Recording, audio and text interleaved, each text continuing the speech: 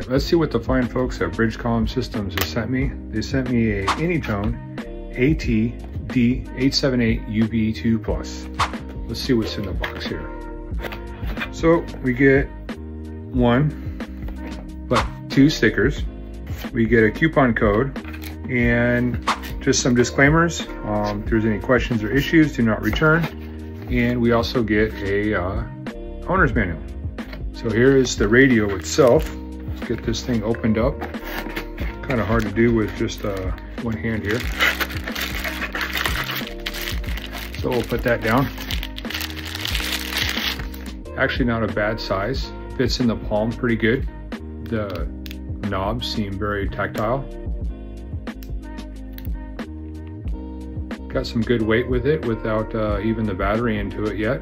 This has got the GPS and the Bluetooth. Let's see what else is in here.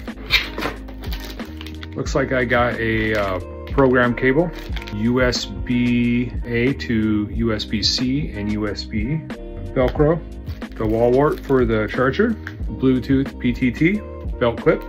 Here is the wall charger, lanyard, the antenna, and last but not least, we have the battery. So let's get this thing opened up. Everything's packaged very well, very nice. So here we go.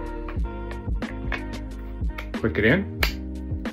Nice, no wiggle, no movement. Fits very nice in the hand. Go ahead and put the antenna on. And then we'll see this together for the first time. It's asking me to do a bunch of calibration and stuff. I'm gonna wait to do that when I program it. I still have to download the drivers so I can actually get my repeaters and my local DMR groups into it. Been watching a few videos here and there. Doesn't seem like it's gonna be too hard.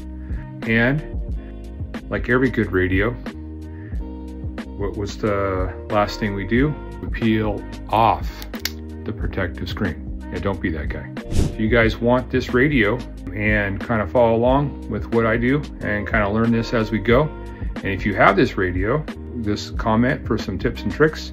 You can find a link in my bio that will take you to the website. Full disclaimer, I get a little bit of a commission off of it.